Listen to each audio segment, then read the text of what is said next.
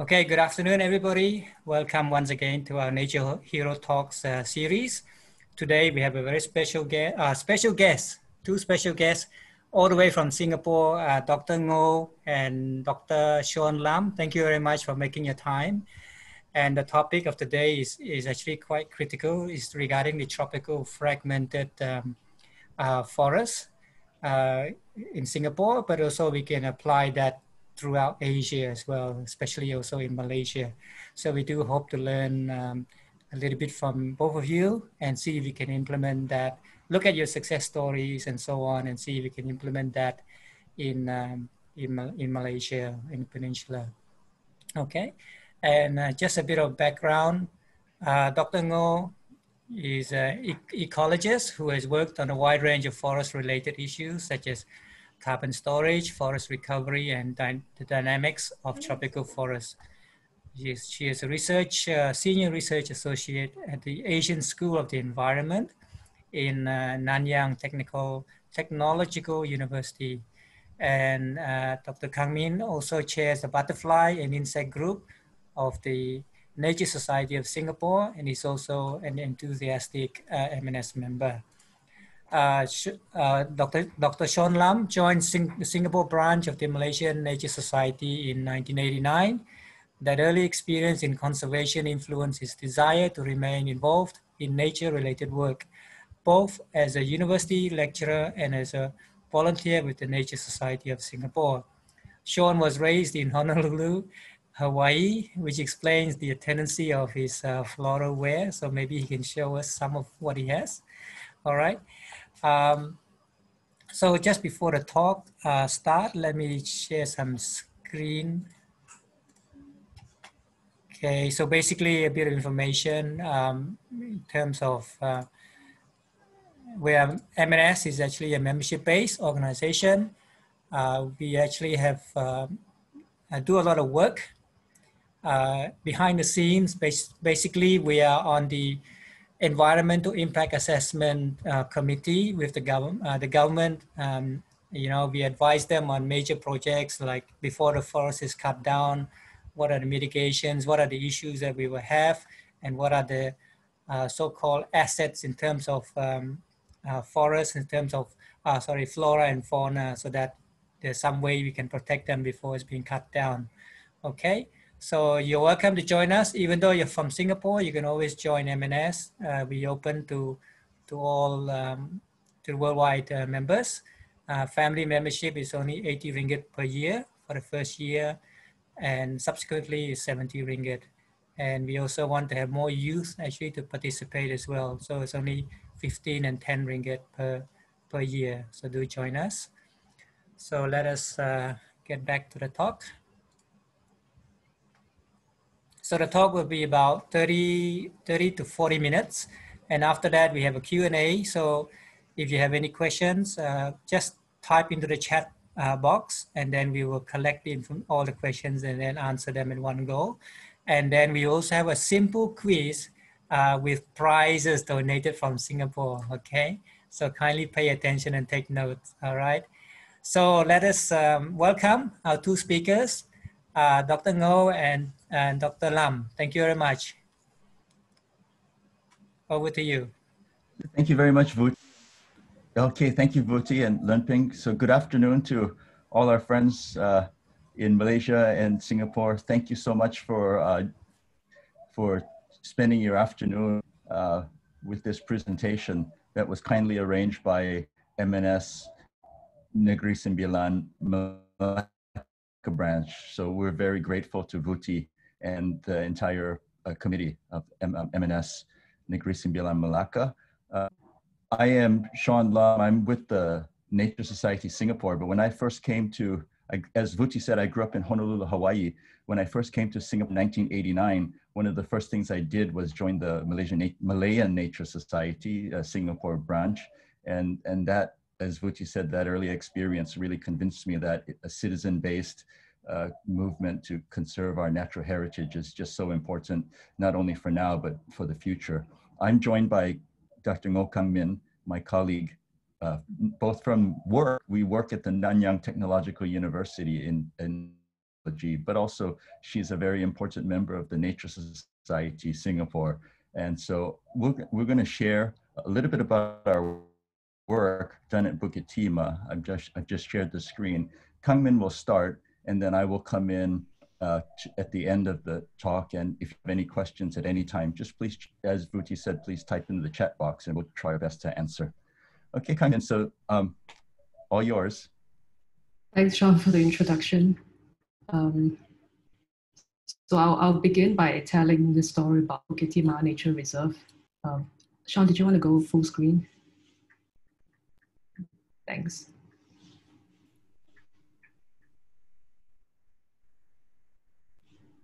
Okay. So Bukit Timah Nature Reserve is precious to us because it has the largest patch of primary forest left in Singapore. Okay, so before I go into detail of Bukit Timah, I would like to talk a bit about the history of Singapore.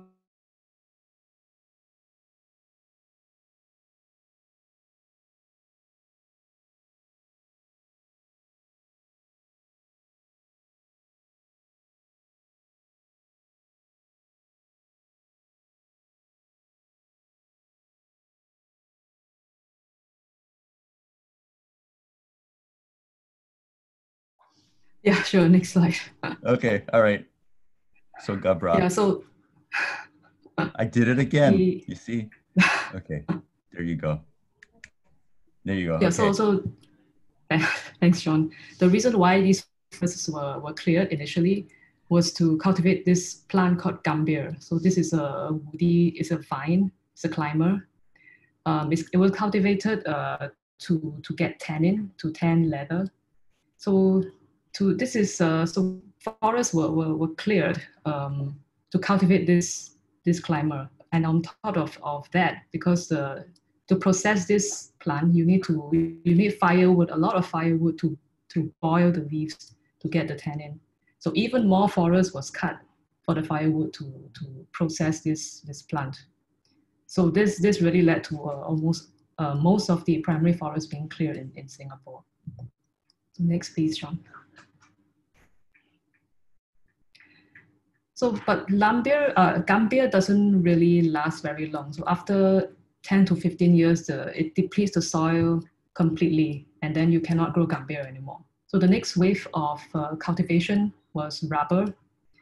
The person who brought rubber to Singapore and made it really, made lots of plantations from it is this guy on the left called Henry Ridley.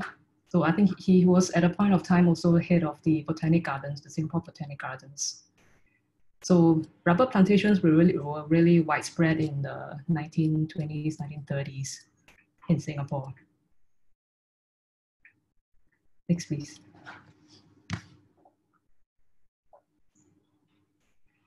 So that was all before the World War II, right? So after the war, urban development began to occur.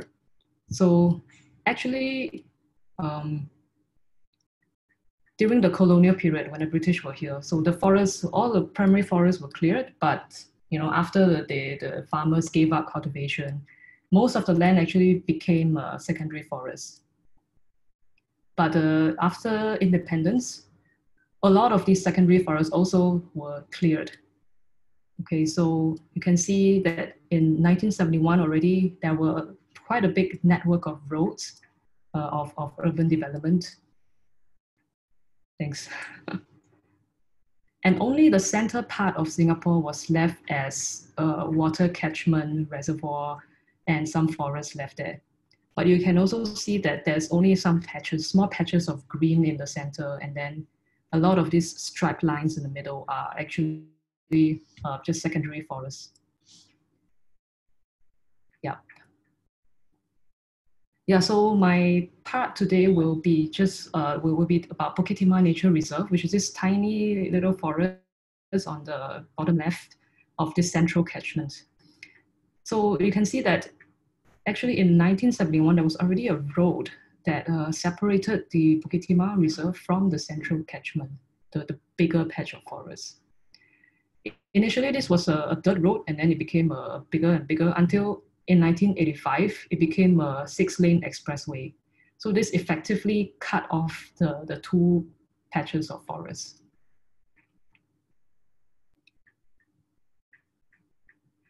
So today, this is how Bukit Timah looks like. It's about 164 hectares. So to give that a perspective, Taman Negara is many, many times bigger than that. And out of this 164 hectares, 48 hectares is primary forest, okay, which is somewhere scattered in the middle of Bukit Timah. So one thing to look at from this Google map is that it is completely surrounded by urban structures. There are roads on all 4 sides, and then on some sides there are these houses, there are residential areas. There used to be a training, military training area here called the rifle range. So this makes Bukit Timah a typical example of a forest fragment.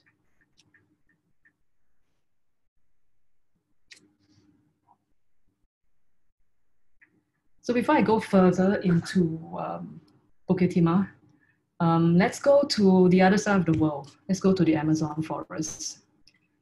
So in the Amazon, there are some scientists, American scientists, who have done a series of experiments in the 1970s to look at what happens if you cut down, if you make fragments out of a forest. What happens to that fragment? Can it survive? So they started this really huge experiment. They purposely made fragments of different sizes from 1 hectare to 100 hectares, just to see what is the minimum forest size that's needed to support all the original suite of species that you can find in the forest.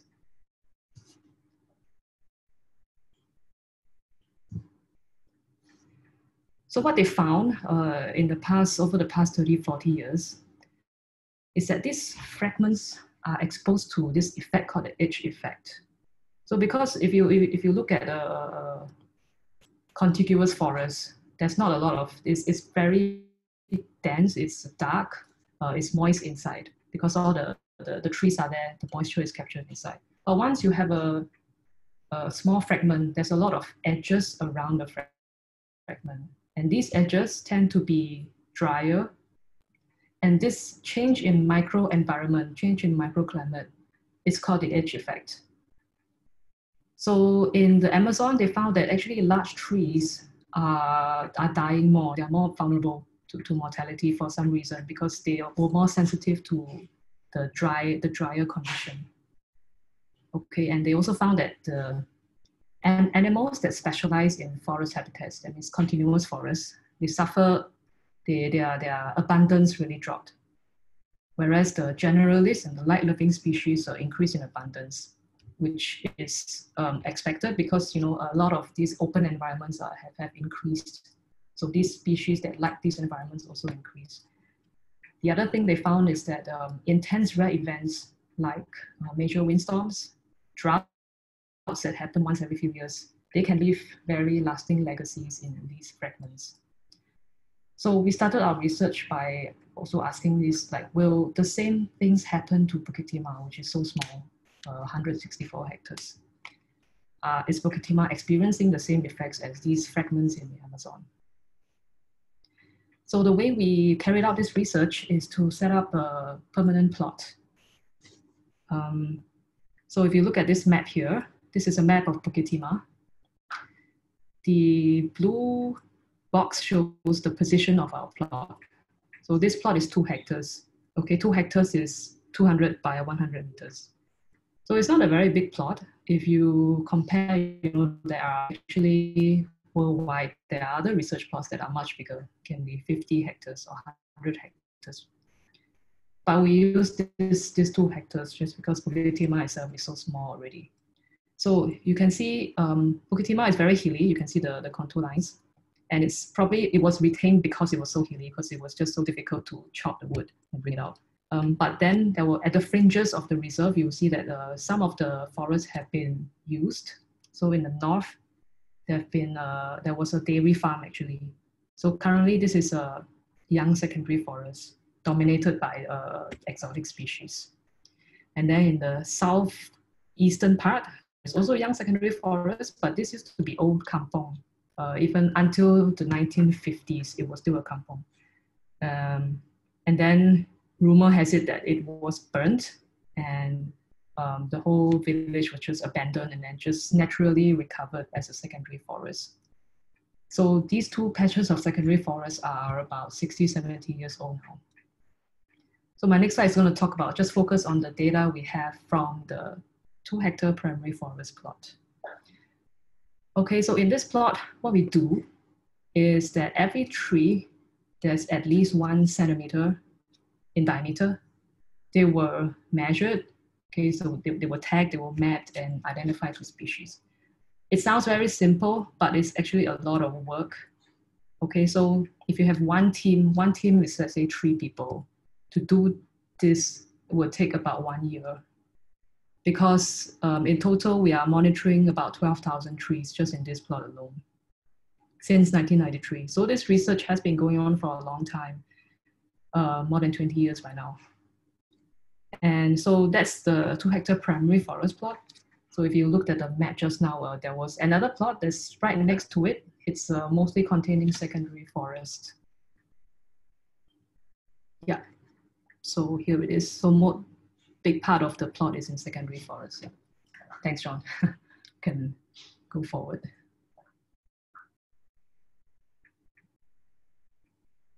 Yeah, so what did we find? Did we find the same results as what they found in the Amazon?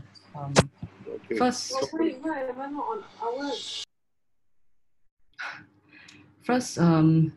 this was a span of about 20 years. Okay, and then within these 20 years, there have been 2 really drought events, major droughts. So I'm sure most of you will remember that the really dry 1997 period, the haze was really serious. It would be choking levels. The one in 2009 maybe not so noticeable, but there was still the haze in these two years. So what we found was that there were fluctuations in mortality and recruitment rates of trees across these 20 years, but we didn't see any dramatic decline in big trees or any specific sizes of trees. So there was up, some years they were up, some years were down, but overall they sort of, there was no net change across the 20 years. So the next point is also the same, no directional changes in mortality and recruitment rates of these forest trees we monitored over 20 years. The next thing is that pioneer species are not increasing in abundance. Maybe I haven't explained what is the meaning of pioneer species. So pioneer species, usually they refer to plants, to trees. These are trees that like a lot of light, very open environments, and they tend to grow very fast. That's why they're called pioneer species because once a piece of land is opened up, they are the pioneers to grow there because they like the very open environments. So when you see pioneer species in a certain landscape, it tells you that this is actually recently cut. So that's one way you can tell the difference between a primary forest and a secondary forest. So what we found is that pioneer species are not increasing in abundance, which tells us that actually maybe the age effects that was found in the Amazon is not so apparent at Bukit Timah. So actually Bukit Timah is quite resilient compared to the Amazon.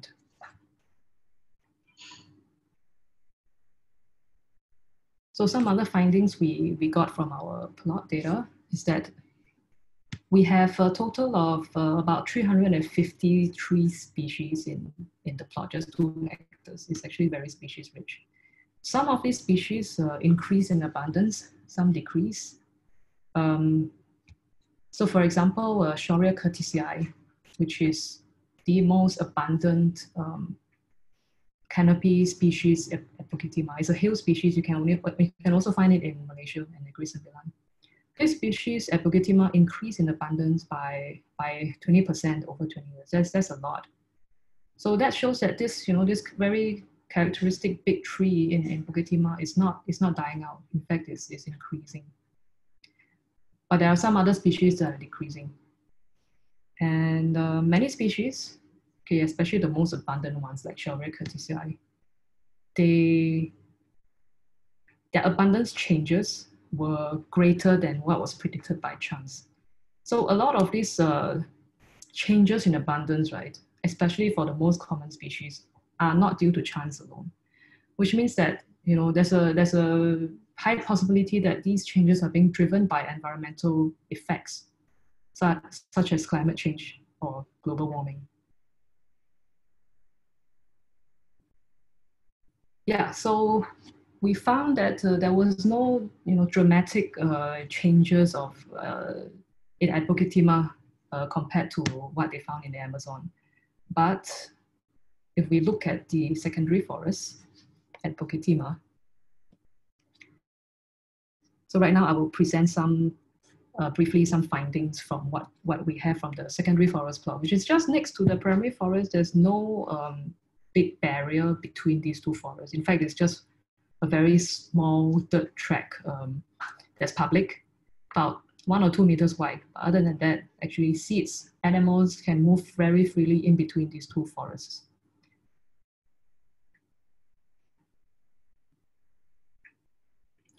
So what we found in the secondary forest is that it's recovering really slowly.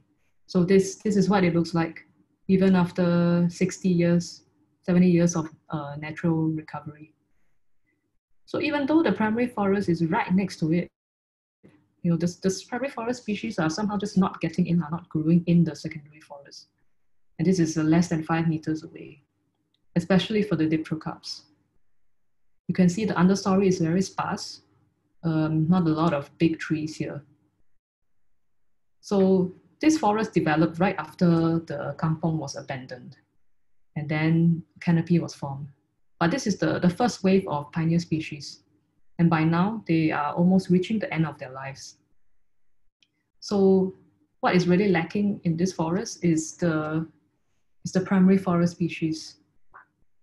So for some reason, we don't know, it may be the seeds are not going in there, even though the distance is so short. Or it could be something in the soil because previously it was agricultural land. Because of the agricultural practices, maybe they altered the soil. Or it could be the leaf litter. You can see a very thick leaf litter on the ground here. So we are still doing all this research to find out the reason for why this secondary forest is recovering so slowly. But the take-home message from this is that primary forest can be resilient, but once you cut it down, the secondary forest will take a very, very long time to recover. So if possible, it's best not to cut them down at all, primary forests, if possible, and then preserve your secondary forest for as long as you can. Because once it's cut, it's very difficult. But it takes a very long time for them to recover. I think that's the end for my part. Yeah, thanks. I'll pass it on to Sean now. Thank you, Kang-min. So I just typed into the chat box a little while ago the same methods that Kang-min actually leads this long-term study. The same methods that were used at Bukit Timah were first pioneered in Asia, in Southeast Asia, in Negeri Sembilan, because it's in the Paso Forest Reserve, established by research staff from the FRIM, the Forest Research Institute, Malaysia. And so we follow the same protocol that's been used at Paso. And again, as Kang-min said, it turns out that the forest fragment has been, at least in terms of tree species composition and abundance, has been remarkably resilient, or surprisingly, at least to us. So then the question, maybe a more general one, at least in our region, how susceptible are different species to the reduction in habitat size? So in other words, to fragmentation, and how resilient are these forest fragments? I mean, Kang-min has spoken about the trees. What about for other species that contribute to the overall function of the forest? So I'm gonna maybe, I'd like to highlight a few other studies that might shed light on some of these. So the first thing maybe we might ask is, when you fragment these forests, what happens to the animal diversity? And of course, I find it really hard to imagine, but wherever we are right now, whether we're in Seremban or Johor Bahru or Singapore or wherever we are sitting at the moment, if we went back in time long enough, the very spot that we are standing in or sitting in might have once been a tiger. You know, tigers would have been resting here. We would have found leopards, elephants, hornbills. The whole peninsula would have been just full of this wildlife, which we have to go through much effort and patience to try to see in our remaining parks and nature, national parks and nature reserves. But again, this is the primeval forest, and all the components such as tapirs or banteng or sambar deer, anything would have been a part of that whole fabric of the forest ecosystem. So what happens when these species are lost? So even in Singapore, all of these species were found here once. We had rhinoceros hornbills, we had tapirs, we had tigers, and so clouded leopards, and so many more things. And clearly they are not found in Bukit Timah anymore. And it's not just even the big animals. This, just to really quickly summarize, 2 surveys of the animal and plant life at Bukit Timah Nature Reserve. The first conducted about 30 years ago in 2018. And some of the groups surveyed included plants, birds, mammals, frogs, and so on. And even just over this 25-year interval, there were some slight decreases in bird abundance for sure. Definitely in terms of mammals, even though these were counterbalanced by some new discoveries. Through circumstantial evidence, things like beetles and bees are believed to also have been lost because common primary forest beetles and bees are not found in Bukit Timah, but are found in the larger neighboring, what's called the central catchment forest. So there are declines in diversity, but these have tended to be slow, fortunately, which means that these forest fragments, no matter what their current situation, have tremendous conservation value. So again, I guess that's another take-home message, is that forest fragments are not a lost cause. They're not a gone case for sure. They have great conservation value. The one way I try to think about it is, if you were to take animals out of an ecosystem, to what extent can the forest still function? Are there still pollinators? Are there still seed dispersers? Are there still decomposers and everything? And the only analogy I could think of in this world of climate change, maybe automobiles and carbon emissions, not the ideal analogy. But here's a car, for example, for the 1970s. My father actually drove one of these, and it was a gas guzzler, but it had all the moving parts and everything. But if you were to take away the headlights, it could still drive. Even if you took away the windscreen, it could, or take off the bonnet, take off the doors, it would still go. And in fact, this car got so beat up, my father's car, that it really was kind of pretty decrepit at the end. And you could even take out the engine and you'd still have a Flintstones type car. It will still get you from A to B. So what is the basic, what's the bare minimum that a forest needs in order to still function, especially a forest fragment? So that's the kind of things that Kang Min, myself, and our collaborators are really interested in. So let me give you one example. All the large seed predators are not present, except for the long-tailed macaque, which is a very effective seed disperser. So is civet cat. But the other large animals, the big hornbills like the rhinoceros, not around. We don't have siamang, so, but we have done some camera trapping in other studies, and we do find some of these seeds on the ground can still be moved around by ground rodents or arboreal rodents that come to feed, like squirrels. And our squirrels aren't even the big ones like you still have in Malaysian forests.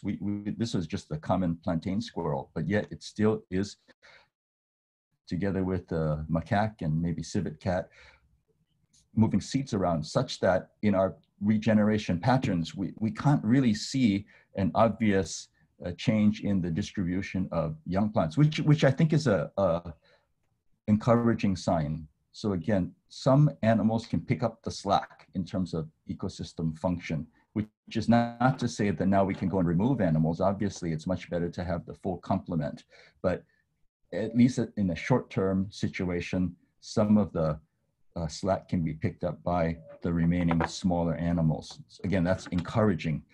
This is, let me try to explain this one. How about things like pollen movement, not just within the fragment, but across fragments? So this is a study done by our colleague at the National University of Singapore. His name is Ted Webb, and his group studied 3 fragments. You can see in the upper right-hand corner, I've labeled them. Bukit Timah is one.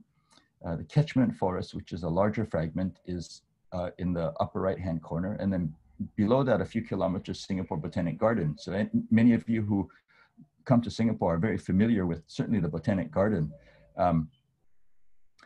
And just for reference, can you see between Bukit Timah and MacRitchie, what separates them from the Botanic Garden is a huge built up area. But what Ted Webb and his group found, and the lines, the black lines, represent the movement of pollen. So how they did their study is they looked at young kumpas, the kumpasia, this giant forestry seedlings, and they were able to genetically determine who was their mother and who was their father. And so they could trace back where the parent was. And it turns out that, say, some plants in Bukit Timah, their father, the pollen donor, was from MacRitchie, this several kilometers away. Some plants at the Botanic Garden, their parent was actually also at MacRitchie or even Bukit Timah, that kind of distance. So it means that the pollinator, in this case, it's probably large bees, the giant honeybee, which you have all over Malaysia also, was able to cross an urban landscape to get from one forest fragment to another. Again, this is not an ideal situation, but it does mean that fragmentation is not necessarily the death knell for some of the forest function. Now, smaller pollinators, maybe it could be a very different story, but at least for a large number of the trees of forests, they might still be able to retain a decent level of pollen movement because of the properties of some of the pollinators, like large honeybees, the giant honeybee, or something like this, the cave nectar bat. Again, this one is known to fly long distances. We can find these flying around in the city center in Singapore, even though their roost is in the forest reserve or near the forest reserve. So again, not all, but some can still manage to help the forest function, either in terms of pollination or in other cases, seed dispersal. This now shows, and I'll try to explain, this is another study, a very recent one published a few months ago by Professor Frank Reint. He's a geneticist from the National University of Singapore. So again, this is a genetic study, and they wanted to look at the movement of some of these small forest species and edge species. The 3 birds from the forest, dependent on deep forest, are the short-tailed babbler. That's on the upper left-hand corner of this up the left of the panel. The chestnut-winged babbler, which is a mid-level species, and a canopy species were something called the Abbott's babbler, the striped tit babbler, and the olive-winged bulbul. And of the 3 edge species, is the olive-wing, that's the canopy species. This one is doing very well in Singapore because it thrives in these forests and habitats. So there's no danger of this species being lost, which is good because it's also an important seed disperser.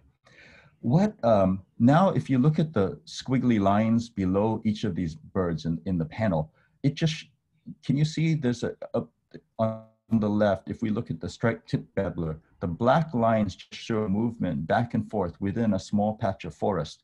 This forest is actually connected to another forest, which is this is all part of the central catchment forest, but they're separated by a very, very slight road in a golf course, north and one to the south of the central catchment ring babbler. It's got all these different colored dots all mixed up. It means that this Singapore-wide population is actually quite well integrated. There doesn't seem to be, for example, bulbul, all the urban landscape to get from one place to another. So the species biology is important. So that means if we go back to our forest fragments, we can make predictions as to, even without any additional study, which species are particularly vulnerable and which need to be closely monitored to see what we need to do to help them overcome this fragmentation effect.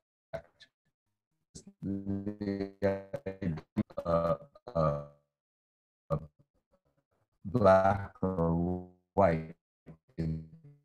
Some species will do all right, others will decay quite.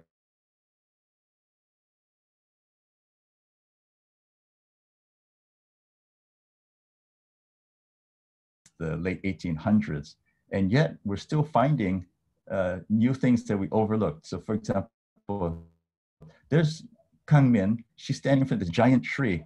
It's one of the biggest in the whole Bukit Timah, but nobody actually identified that until 1993. And when they did, they found it's a species of Meranti called Shorea ochrofloia. It's one of the Selangan batu, the very hardwood shoreas. So only 20 years ago, really 25 years ago, it was first identified. So too, this little flying squirrel, the red-cheeked flying squirrel, Nature Society survey found that in the 1990s. This plant here that my colleague Nick Faizu, who works at FRIM, is holding, it's a species of rengas or gluta, again, offered in a large tree survey in 2008. And other things completely overlooked. This hanguana, this plant in the lower left-hand corner, only confirmed as a new species last year. No, this year. So who knows, in all these forest fragments all over the peninsula, there are probably many new discoveries that are still waiting for us to uncover them. And because amateur naturalists are the most active in terms of exploring these areas, M&S members can make really major contributions to science still, as they have done throughout the 80-year history of the M&S.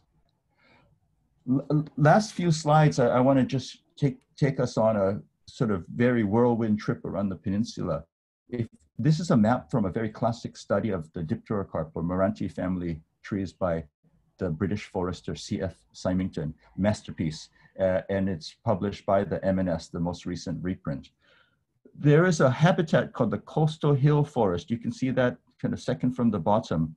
And this map shows sort of species that of Dipterocarp that are from various groups of the family that are found in each habitat type. So if we look at the coastal hill, it's the third, it's from the bottom, you see there's Hopia griffithii, Hopia becariana, and then to the panel to the next one, you see Shorea criticii. These are very typical species of coastal hill forest. There you go. And there's also a species of kuruing called Dipterocarpus penangianus, or condorensis, some people call it. The first study of Bukit Timah, or of hill forest, was actually done by a group of members of the M&S, the Malayan Nature Society Singapore branch, led by Mr. Wong Yu Kwan, a trained forester who started his career at the Forest Research Institute in Kapong. And I just want to highlight, they had a hypothesis about the survival of Bukit Timah, and they felt that it should be fairly resilient, both because of what coastal hill forests are, and also because of the regeneration that was evident in the survey that they made. Again, it was done, it was amazing. 4 years of field work every Sunday, one Sunday a month, done by, it's a citizen science initiative, done by an M&S branch. And they were, again, the first to come up with a working hypothesis that forest fragments like Bukit Timah could actually be quite resilient. Something interesting too that Mr. Wong pointed out was that what may be the biggest threat to some of these fragments is something like fire. So he points out at Tanjung Tuan or Cape Rashado, there being a fire in 1963 that damaged part of the forest, and it was invaded or colonized by these fast-growing trema, the pioneer species. Might be worth, Vuti, going back and having a look at Tanjung Tuan to see what this patch looks like today, 50, almost 60 years later. Now, I want to very quickly start with Negeri Sembilan, and we'll go down and then up and around the peninsula just to see how these coastal hill forests are distributed, these little fragments. This is Tanjung Tuan, and Shorea criticii, or Soraya, that Kang Min mentioned earlier, is typified by having almost a white-colored, almost looks like cauliflower from above, right? It's this white crown tree. And if you look at Tanjung Tuan, you can actually see the Shorea criticii, the Soraya, and they normally are found in a single file on the ridge of a hill. So very, very typical. This is the presence of Soraya indicates a relatively healthy coastal hill forest. You can see though on the right-hand side of Tanjung Tuan, on the eastern side, it's a little bit, maybe this is the part that was affected by the fire. I need to check with people who remember that. Now, the line shows a 10 kilometers separation between Tanjung Tuan to the west, and to the east, I think it's the Pasir Panjang Recreational Forest. And if we look at that forest, again, can you see, I'm gonna zoom in. Can you see the Shorea criticii, the Soraya? It's unmistakable white crown. And there it is again, a large patch of this Soraya, very similar to Tanjung Tuan and clearly very similar to the Bukit Timah forest that we studied in Singapore. And the findings from Bukit Timah that forest decay is gradual, I'm sure applies, quite confident that it applies to these forest fragments as well. In just the last few slides, I'd like to go down to Johor, then up the west coast, and then around down the east coast. And let's look for some of these Soraya. So here's Batu Pahat. We've crossed the border now, we're in Johor, and there's the Bukit Banang just behind the town. And again, look, there it is, the white cauliflower, the Shorea criticii, just there behind downtown Batu Pahat. Now we're gonna go up the coast to Perak, and let's go to Pulau Pangkor, to Pangkor Island. And if we take a look, can you see the Soraya in clusters, those white crowns? And we go further north, we're going to Pulau Pinang, so we're going to Penang, and let's go to the northwestern tip, Chelak Bahang, was called the Pantai Aceh Forest, and there, look, there's all that Shorea criticii. Again, a coastal hill forest. Now we're going to go to the east coast. This is Kuantan. Teluk Cempedak is the little cape at the easternmost tip of Kuantan. And just behind it is a hill, Bukit Pelindung. And once again, can anybody see the Soraya? This is very similar in composition, surely, to Tanjung Tuan. So this is a shared heritage besides being floristically similar. And now we're going to go south into Lai Peng's territory in Johor to Gunung Arung, which is Mersing. Ta-da, there it is. There's the Soraya everywhere. So the beauty of MNS is that it's got a long tradition of citizen-based quality scientific work and surveying. And so if the first detailed study of coastal hill forests was done by MNS members, there's no reason why we couldn't go back and look at the fate and monitor some of these others, whether it's in Kuantan, Mersing, Batu Pahat, Port Dickson, and so on.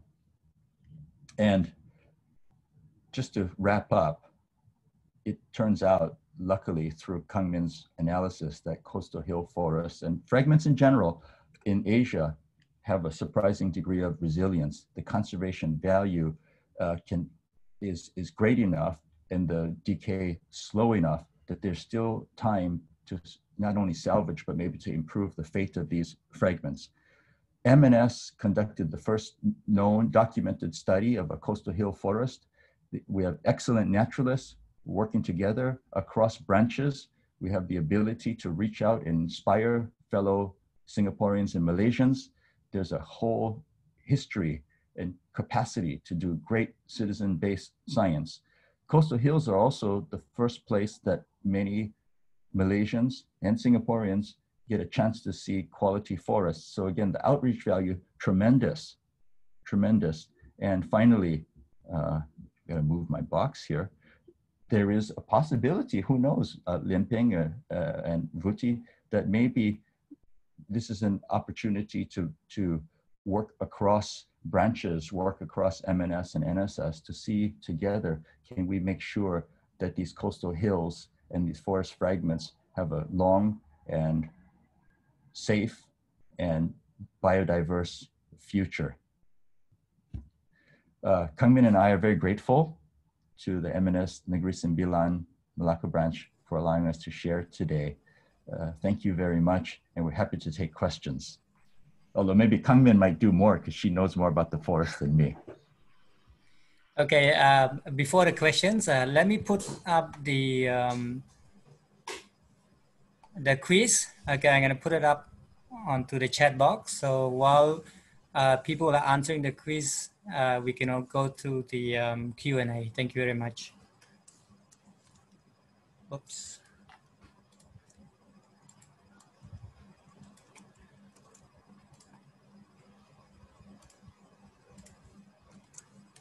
Okay, the quiz is now in the chat box. Go ahead, we come back in 10 minutes.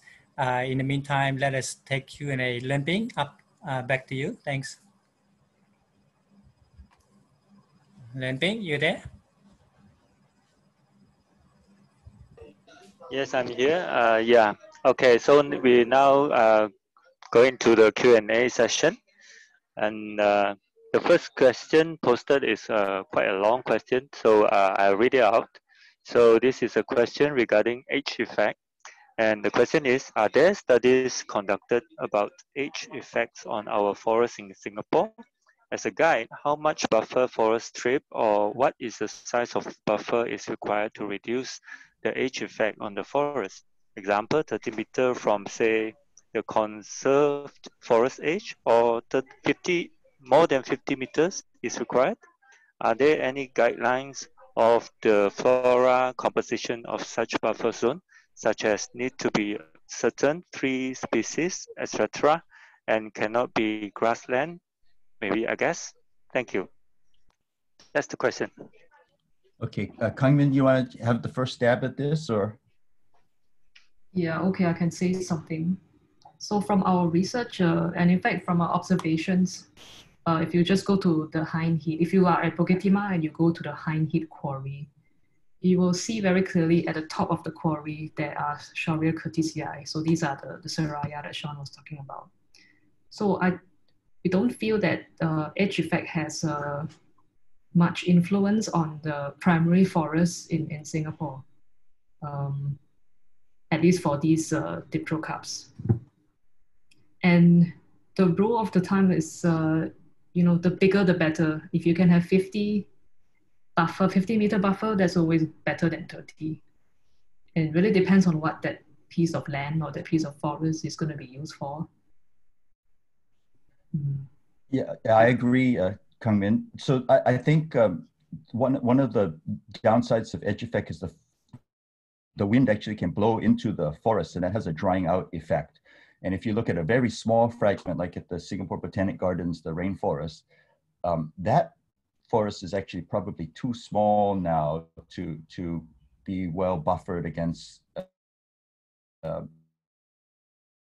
wind. And so in this a little bit, so now unlike though in South America, where people were able to find edge effects with like something like 300 meters into the forest, we don't find that same degree of vulnerability. However, whether 10 meters or 30 or 50, as Kang Min says, I think the buffer has to be trees and not so much grassland. anything to block the wind, the denser, the better. So it's not necessarily just the width of the buffer, but rather the density. Just kind of seal in the humidity, I think is very crucial. Okay, thanks, Dr. Lam and Dr. Ngo. So the next question is, what are the plant species that were lost, possible reason for their loss, and any plans to introduce them? Okay, I'll start, and then Kangmin can jump in. That's a very good question, Haris. Thank you. It turns out, and I think again it's linked to what we were saying earlier, that small forest fragments are disproportionately impacted by the drying effect of wind. So two kinds of plants are very much lost following fragmentation, more than others. So one would be plants that require high humidity, and also plants that are naturally found in very low density. So for example, in Singapore, there were once, many dozens of ficus or fig species, but they typically, in at least the large strangling type, are found in fairly low density in the forest, and the pollinators can be blown by the wind across many, many kilometers. So they're found in low density. So it could be that, whatever forest that's not cut happens not to have any of these species. And so these were lost. Ficus, very much in high proportion. And the other one, interestingly, orchids. Singapore at one point had more than 200 species of orchids, but only maybe 10% to 20% can still be found, as opposed to some 80% loss of orchids, whereas overall, maybe 25% of all other plants. Epiphytes, particularly orchids, and those that are found in low densities would be the most vulnerable in our experience. And the other thing, understory plants, gingers, those things, they need connectivity and they need high humidity.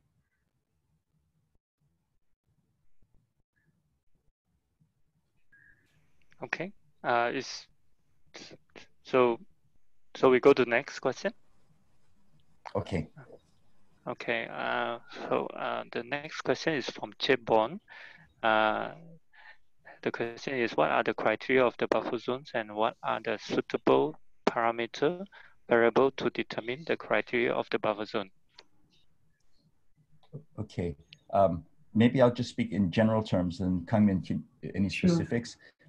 I think much of it depends also on the type of forest. So if we're talking about maybe a urban fragment, so imagine the Bukit Banang in Batu Pahat, or the Bukit Pelindung near Kuantan. It's surrounded kind of like Bukit Timah by a lot of development. So in this sense, there's space for a very wide buffer. And so in this case, even if the buffer is narrow, they shield the forest from the drying effects of wind, and where possible, through a matrix of other greenery, to maybe try to connect these fragments to other larger forests. When you get to much bigger parks, then now the buffer becomes different. It could be community forestry initiatives, community-based. So basically, to get the stakeholders to be active in the buffer as a frontline defense of a area. So you can see in the national park, maybe. Just wanted to add what National Parks Board in Singapore is doing is coming up with these rather designating some of these parks at the fringes as buffer parks. So these parks, they used to be old rubber plantations, they used to be old kampongs. There's a lot of fruit trees and rubber trees now in these parks. But even that is some kind of canopy cover and shield from the wind, as John says. So that is a good move to reduce edge effects, these buffer parks.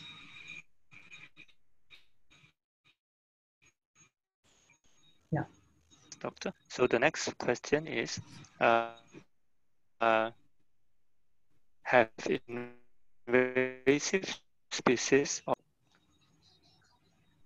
Sean, you want to go first? Sure, okay. This was a surprise, actually, everybody. So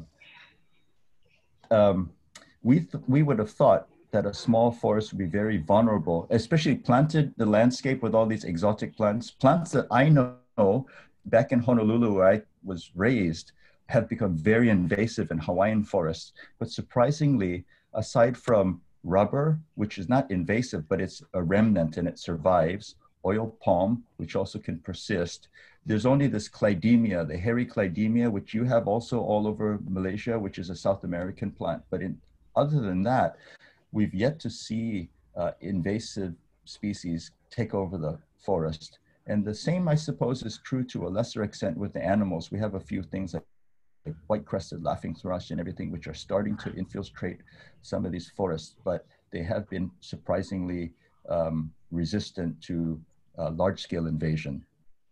I don't know if you agree, Kangmin. Yes, I think that's very true. And actually, if you consider the whole landscape of Singapore, all the streets are planted with, you know, all these exotic species from South America, species from Africa, but you don't find them in Bukit Timah. So that we don't really have a big issue with invasive species so far. Okay, so go to next question. This is a question from from Noor Al-Farani. Is there any issue when foreign researchers take out the specimen from the forest? So any researcher, whether you are local or foreign, you need a research permit from the National Parks Board. So once you have a permit and the permit says that you can take out specimens, then you can do it. And otherwise, it's against the law. But then, yeah, I guess the question is, despite these rules, and there are very strict rules around our region, right, against poaching, whether plant or animal, there are still people who are tempted to take things out. Luckily, in Singapore, we have a fairly small community of researchers. So in that sense, there is a good system of application for permits and everything. And also we tend not to, unlike Malaysia, we don't have many of the prizes that are sought after by collectors, say the orchids, the begonia, the palms, all cycads, all those things that are highly sought after in the black market for horticultural plants. So in that sense, we're spared, not because we necessarily have better behaved people, but maybe also we don't have some of those really highly sought after, by collector type plants. I hope that answered your question. Okay, so the next question from Wai Ling. Is there any reason why native trees are not planted in the secondary forest in Bukit Timah? So actually, there are some reforestation programs that have happened in Bukit Timah and also in the Central Nature. It just wasn't in our 2-hectare plots. But National Parks Board does plant primary forest species in batches or in programs. So it's not that we are not planting, it's just this is not the focus of today's talk. Yeah. Just to add, Kangmin's doing this analysis now. If we just left the forest alone, how long would it take to recover back to the original state? I saw the numbers. It's not yet finished, but it's kind of shocking. And so, yes, Wai Ling, your point that shouldn't we just be enriching these secondary forests by introducing more of the slow-growing, old growth species? And the answer is absolutely. And I think we know enough now to say that that would be a good long-term effort to increase the resilience and the future of our forests, especially these fragmented ones. And hopefully we can see this throughout the region, and maybe Malaysia and Singapore can lead and the same effort be replicated across the whole of the Sunda area. Okay, This is another question from HP. The question is, given that we can expect Singapore to be developing more and more of our land, and many secondary forests or wasteland are fragmented, do you think the nature ways which are envisioned to be linear green corridors, do they really help in connecting these fragmented forests, since they are just relatively thin strips of green areas? Okay, I'll start and then Carmen can follow if that's all right. So this is a very Singapore-centric kind of question, but in a way, yes, and in a way, no. We have these connecting, they're called nature ways, but they're used by people for recreation and it's meant to be area for animals to move from one green patch to another. And so I don't think it's a case of they're great or they're terrible, but they maybe are better suited for some species than for others. And I guess the real question is for those animals who are threatened, like the short-tailed babbler by fragmentation, are these connectors effective in allowing the movement across that urban matrix? And I think we would need to have a really thorough study, but my guess is some of the more sensitive species will remain restricted to their little fragment. But then we cross the whole landscape and you think in KL, there's the Aitam Forest Reserve, there's Sungai Menyala, just not too far from Port Dickson. There are these really, really rich forests isolated. So the long-term conservation challenge is there a way we can connect them back to the wider landscape? So there would be urban connectors as well as connectors in suburban. I think MNS is trying to do this also in the Sungai Yu to restore a corridor for tiger movement back and forth to Taman Negara. So I think, yeah, at whatever scale, I think we can do better in terms of connecting fragmented or isolated forest patches. And I'm very proud to say MNS is leading the way in the region and doing some of this very important research. To add on to Sean, so I've walked by one of these nature ways in Jurong, and it's just 1 or 2 meters wide. And it's this particular one in Jurong is sandwiched in between a condominium and a very busy road. So even though there were some dipterocarps planted in this nature way, there were some understory shrubs, the overall environment is still not conducive for really forest-specific species. So if it's for conservation of those kinds of species, I think that nature ways are alone are not enough. Yeah. Okay. The next question is for Agnes. She's requesting, asking whether there's paper, Plant Ecology and Diversity 9397403, where to obtain or access it online. Oh, okay. This is actually Kangmin's research that was published in 4 years ago.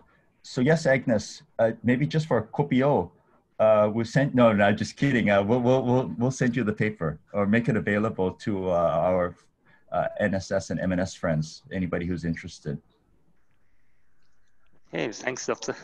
And another question from Yok Moy. Does Singapore have a seed bank?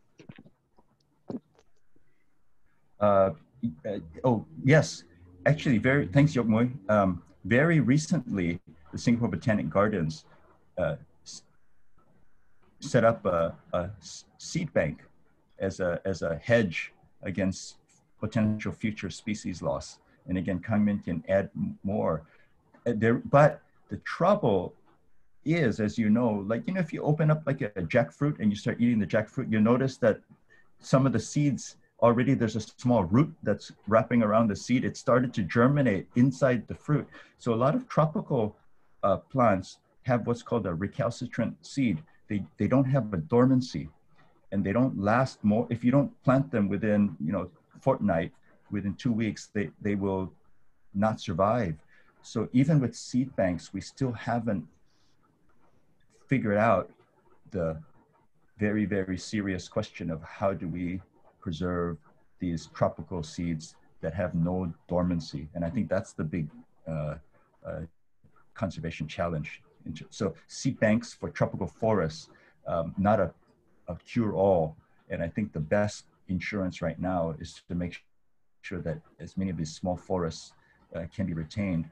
Or the second thing is to take forest trees and put them in our parks so that at least there's a living collection somewhere, and not all in one place, but scattered. So they're not, the risk is spread out across the landscape. I mean, if you think every school in Seremban planting tropical rainforest trees, that would be a really great long-term insurance to preserve all the species that may be found in Tanjung Tuan forest. Okay. The last question I see here is, would you have info on your hornbill project? That is the key success factor and lesson learned. It's from Wailing. Kang Min, you want to? I think, Sean, you know this project better. Oh, yeah. Okay. The hornbill that we have is the widespread and maybe the most resilient to urbanization, the oriental pied hornbill. But even then, we had lost hornbills from Singapore in the late 1800s. So they were gone for about 100 years. And then some Nature Society members found a few on a small island called Pulau Ubin, which is on the east coast, off the northeast coast of Singapore.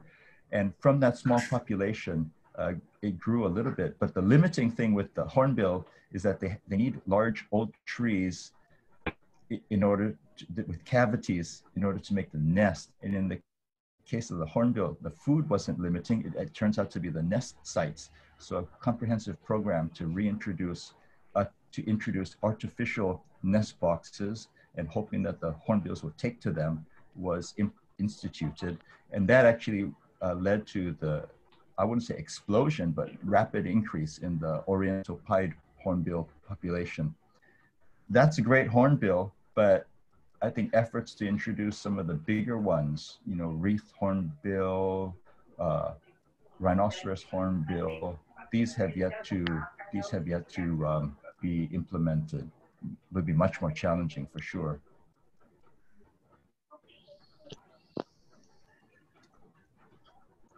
Okay, so I think that's the last question that I see.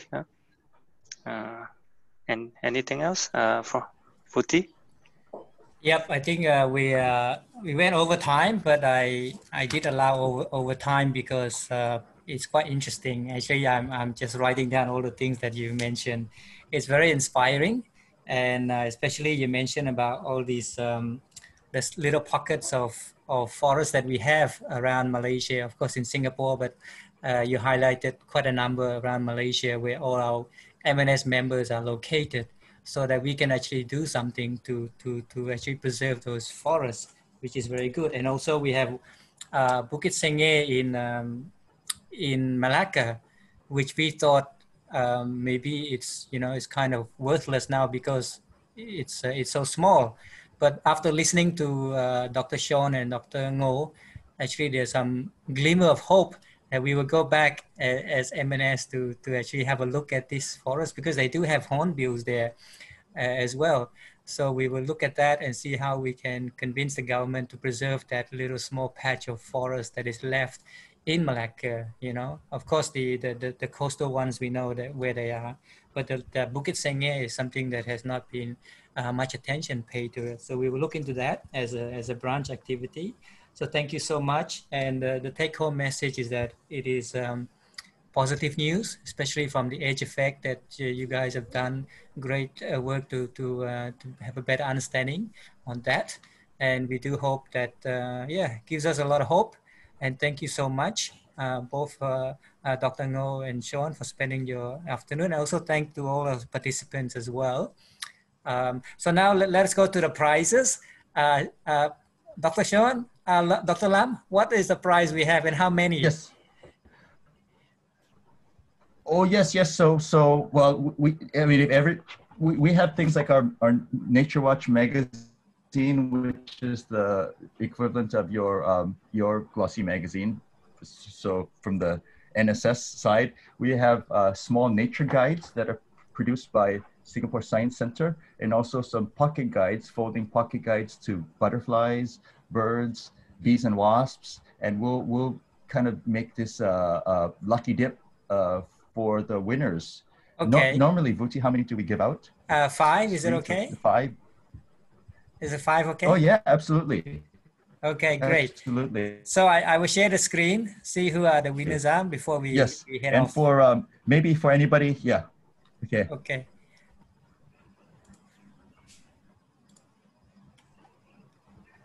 Oops. Oh, this is so exciting. I'm supposed to, okay, I don't know how to hide this mobile number anyway, sorry about that. Okay, so we have Liu Yok Mui, Adrian, Liu Yok King, 1, 2, 3, 4, Farani, Nora Farani, and 5 is Yap Kien Wee. Yap Kien Wee is from Singapore, so you can only to post to him. So 1, let me see, just recap. 1, Liu Yok Mui, Adrian, Liu Yok King, Farani, and Yap Kien Wee. Okay, these are our 5 winners who came in first with the 10 out of 10 scores. So thank you so much. I'll get the details and send to you, and then we will need your help to send out to the winners. Okay, we will get the details from for you. All right. So again, thank you so much. Thank you, Vuti, and maybe yeah, yes. Thank you. Go ahead. Go ahead. I just want to say, you know, as and not so much consolation, but when we're finally able to travel back and forth again, me and Kang Min be happy to take anybody from the Negeri Sembilan Malacca branch. Let's go for a walk and explore one of these forests together. Yes, welcome. We're waiting for you. Maybe, hopefully by March, you can come during the Raptor Watch, and then we can do many things during that time. All right, so thank you so much again to our 2 doctors, Dr. Ngo, Dr. Lum, and to all our participants. Thank you for spending your afternoon here. And also, it's Merdeka Day coming up. So happy Merdeka Day to all our Malaysian friends as well. All right, so take care until, the next talk is the 12th of September. We're gonna go to Langkawi. All right, so we're gonna go to the sea, going to the Langkawi Island, and 2 interesting talks coming up. One on sea cucumber, is a sea cucumber, and the other one is on the coral bleaching. All right, so how we can actually overcome that. All right, so interesting talks coming up, and thank you again. Until next time, bye-bye for now. Thank you. Thank you all. Thank you. Happy Merdeka Day. Happy Merdeka Day, yes. Bye, everyone. Hi, Lai Ping. Bye. You're hiding away there. Thank you. Thank you. Take care. Bye-bye.